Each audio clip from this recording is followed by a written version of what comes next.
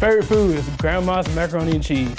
And I don't need to say anymore, it's macaroni and cheese, delicious. This is probably a little old school. My grandmother back in the day would barbecue chicken and mashed potatoes with gravy. I don't know, it was just something about what she did with it made it perfect.